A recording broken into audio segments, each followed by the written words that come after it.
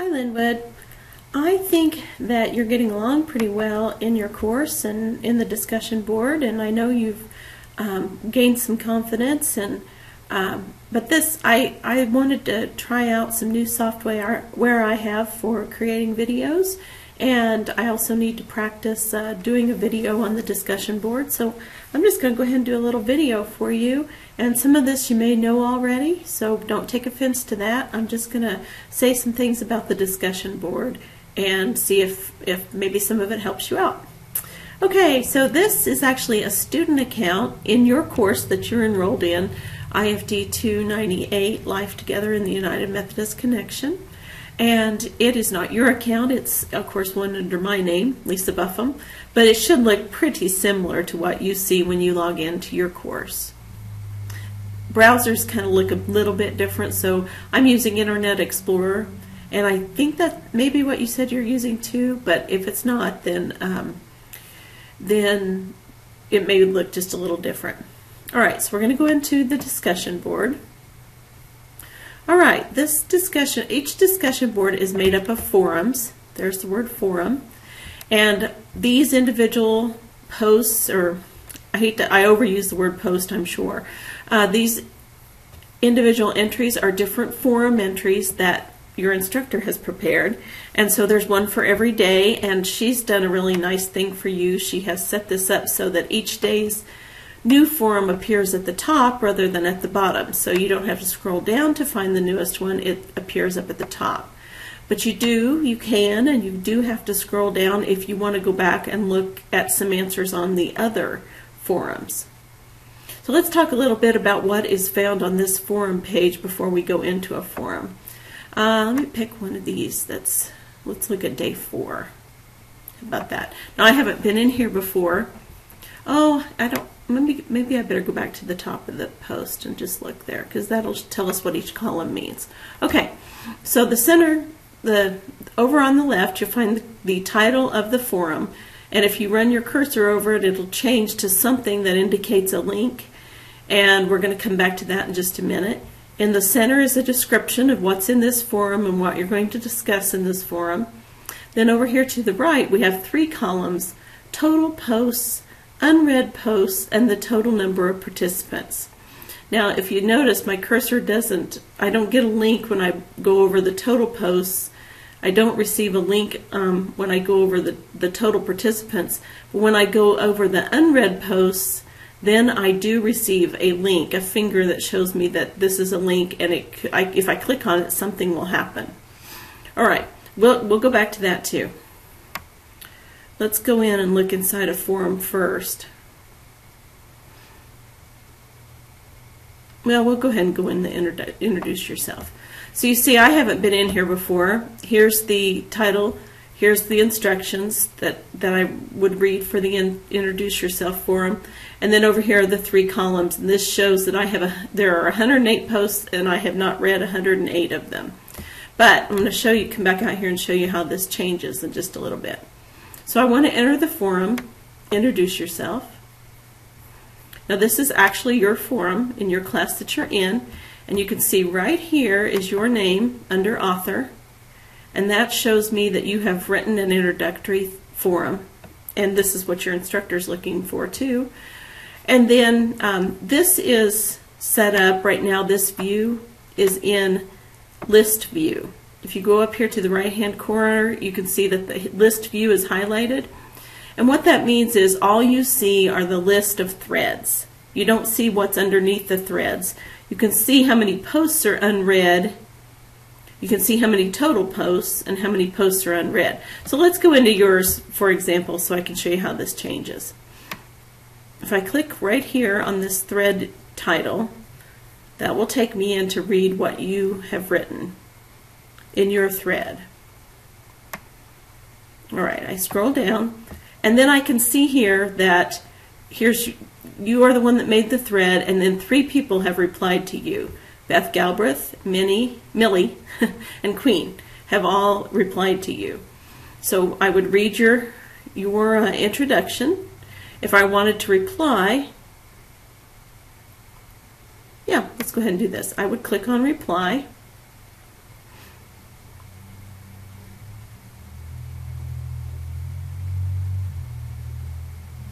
Wait for the box to open.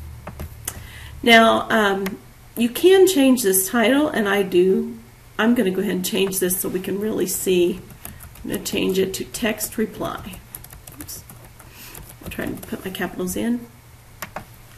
This is a text to show where a reply appears.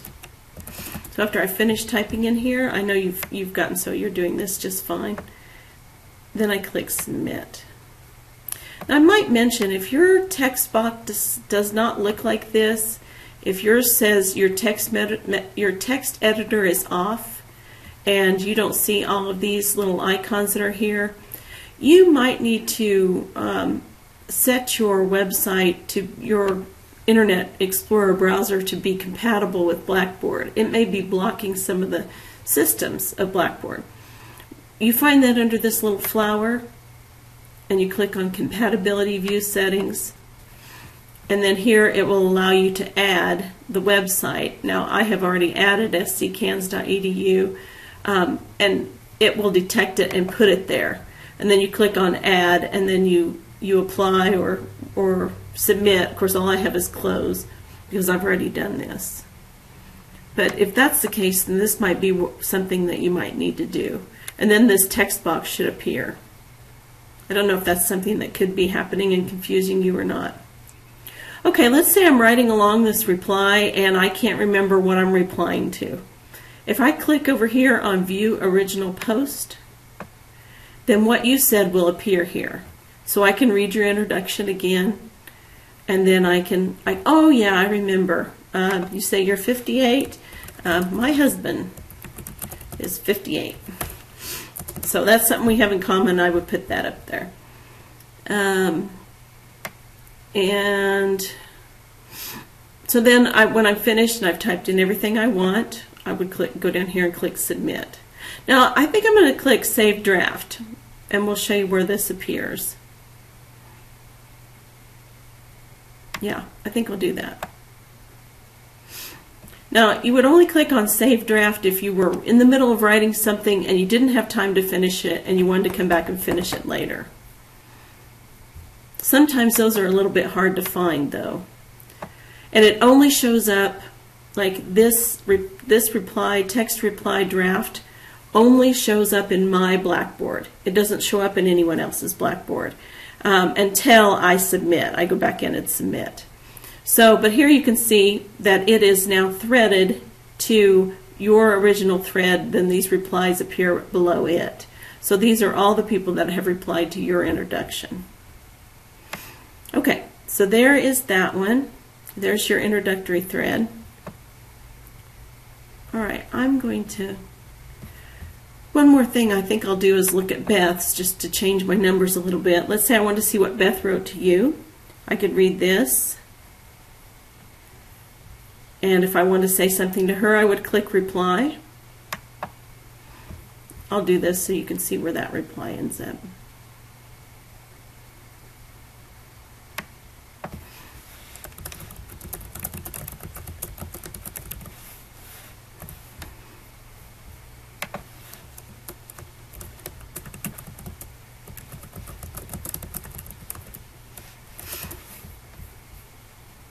Oops, I put text. Didn't mean to put text, I meant to put test. Oh, I still did it. Test reply to Beth. Okay, so I'm going to click Submit.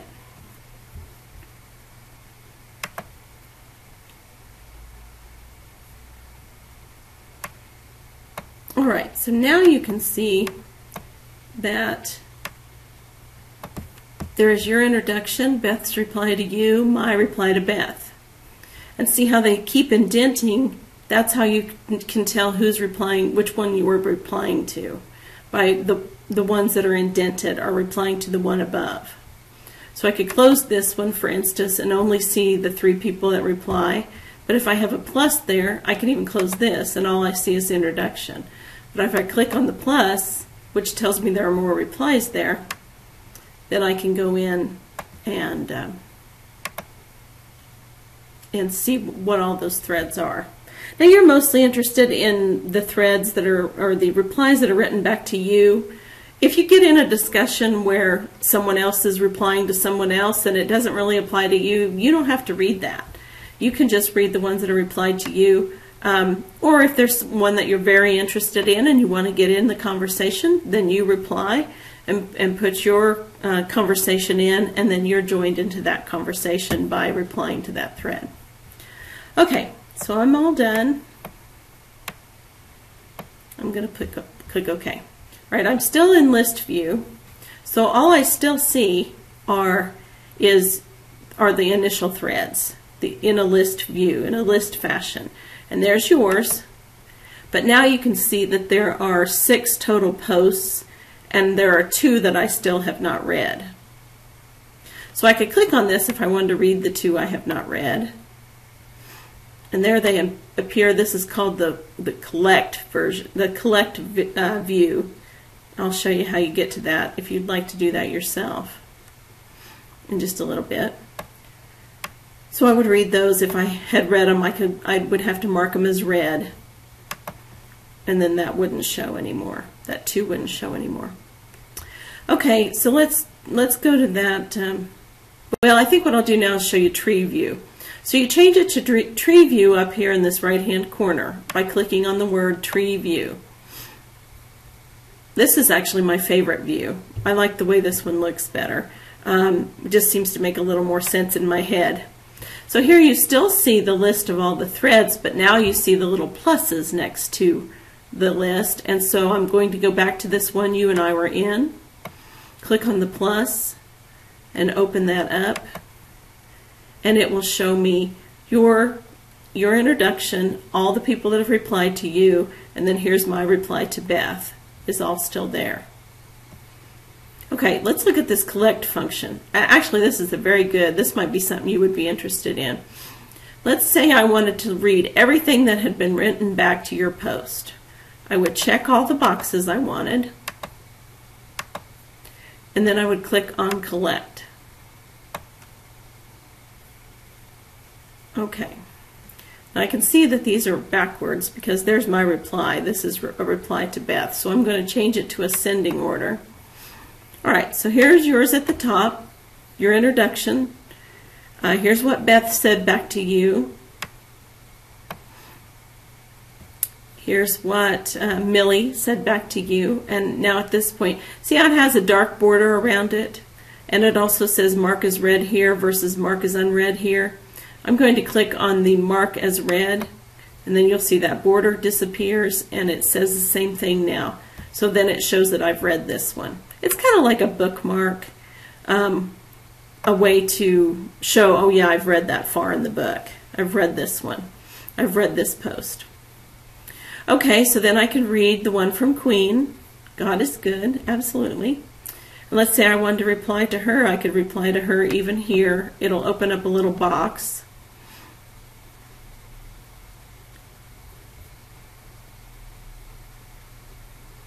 There, takes a second for it to open. And I might say all the time.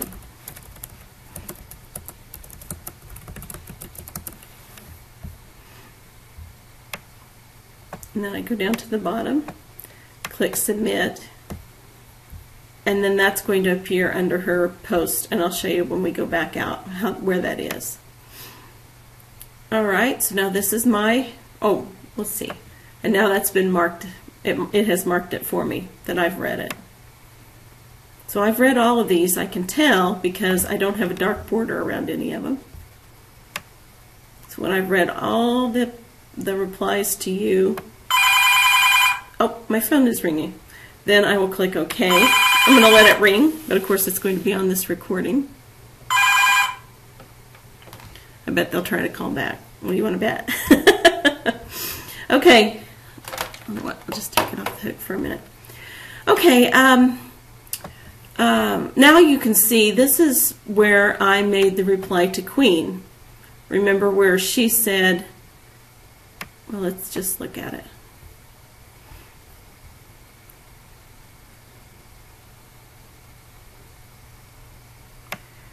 Where Queen said, what a blessing, God is good. And then if you click at my reply, you would see my reply that says all the time.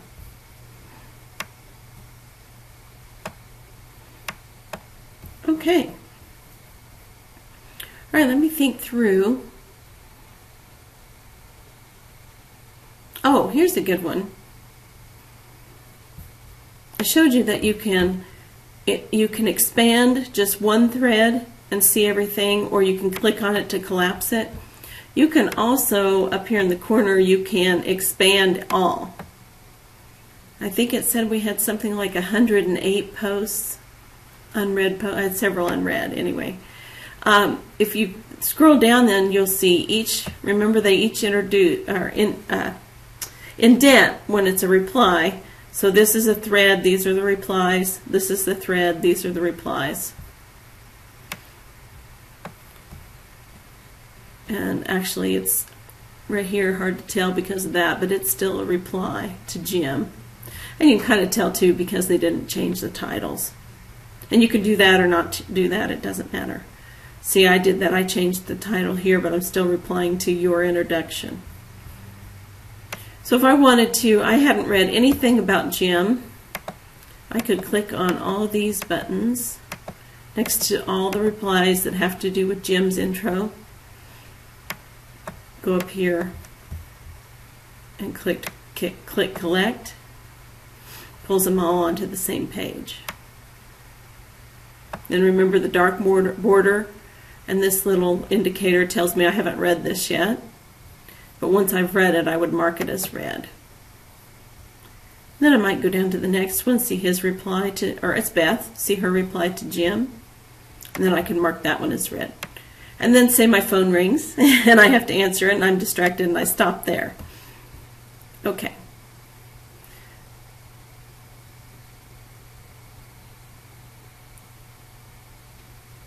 All right, I'm going to go ahead and collapse all of them. So I just see the threads again. These are just the threads. All right, when I'm all finished, I can click on discussion board to go back to the forums. I can also go down to the bottom and click OK. This will take me back to the forums, and I want to show you we were in the introduction forum and we had done some reading, and now it tells me that there are 111 total posts. I have 102 I have not read, and 18 people are participating in this forum. So then you can go up each forum to do that. Now, I know you were asking me if you are asking to see where your replies are and your threads. The only way to really do this is to get in Tree View and to expand all and look for your name as the author. So I'm not gonna do it. This is forum 2. What's a denomination for? And I see here you have created a thread. So you've answered this question.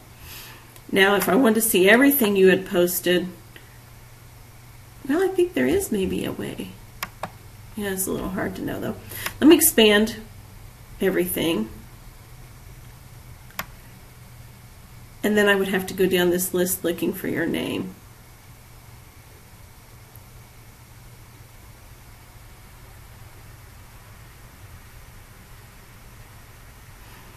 So sometimes I can't help but wonder if you have replied to someone's post.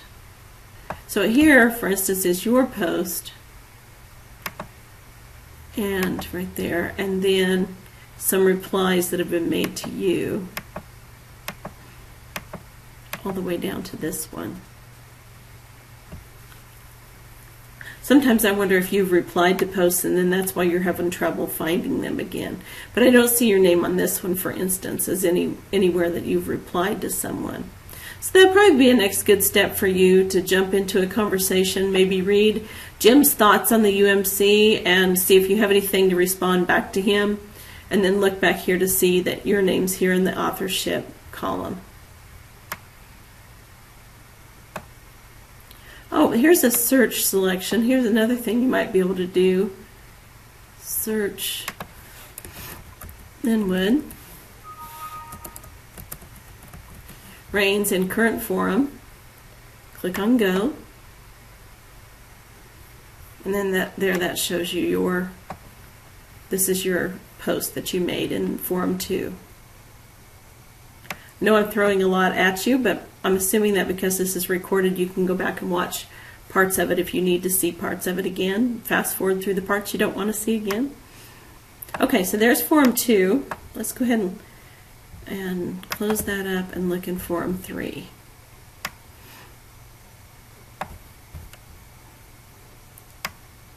Oops, it jumped on me. There, click on the title.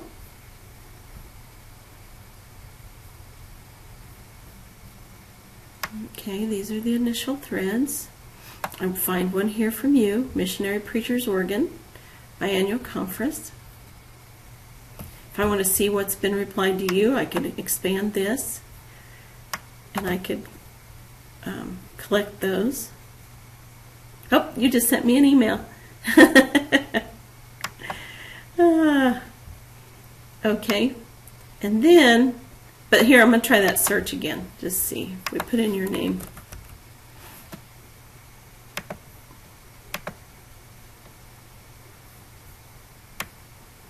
Oh yeah, now see here it shows this is your original thread, and then these would be things that you've said to other people.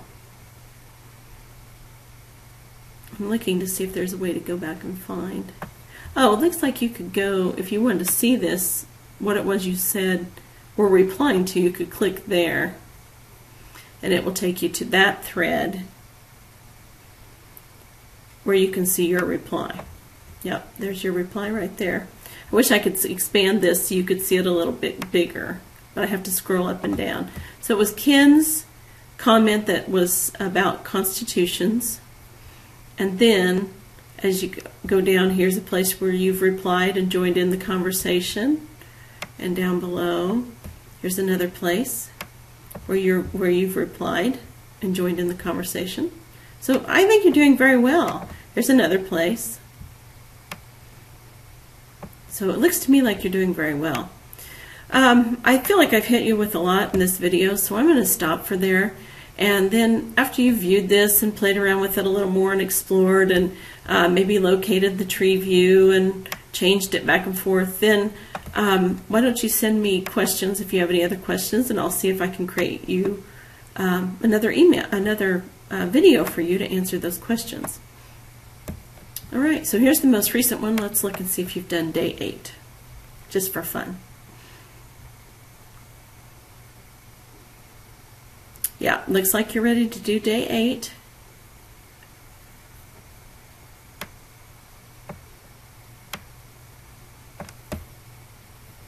And that will be fine. So you can check each one of those that same way. Go in day 7.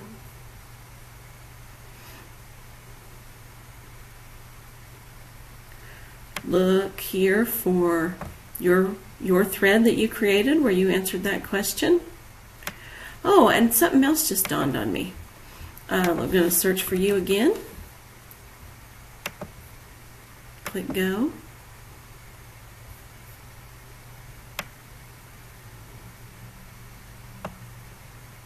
Oops, I'm going to have to expand it. Looks like you definitely have to expand before you do the search. Well, I guess that's not true. I don't know for sure that you've posted anything else in this one, but we'll do another search and just make sure.